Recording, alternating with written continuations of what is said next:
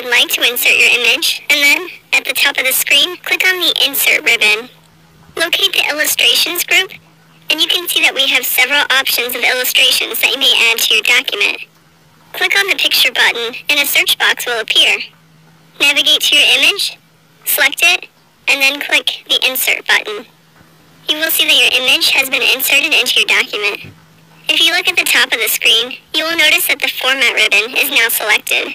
The Format ribbon gives you options to change the size and position of the image, as well as make other adjustments. Next, we will insert a chart. Let's scroll down. Select the location for a chart, and click on the Insert ribbon. We will click on the Insert Chart button and see a chart dialog box appear. As you can see on the left-hand side, there are several chart options. Select a chart that you would like to place into your document and click OK. Our chart has been placed into the document, and a spreadsheet window has appeared.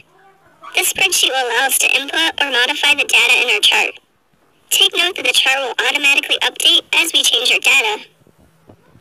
Once you have finished modifying your data, you may close the spreadsheet window. Since we just placed a chart, our Design ribbon is now selected. The Design ribbon is where you may alter the appearance of your chart or edit your data. Now, let's add a caption to our chart. Right-click on the chart and select Insert Caption, and a dialog box will appear. Use the drop-down menu beside the word Label to change the type of label for your caption. Enter a name for your caption using the text box above.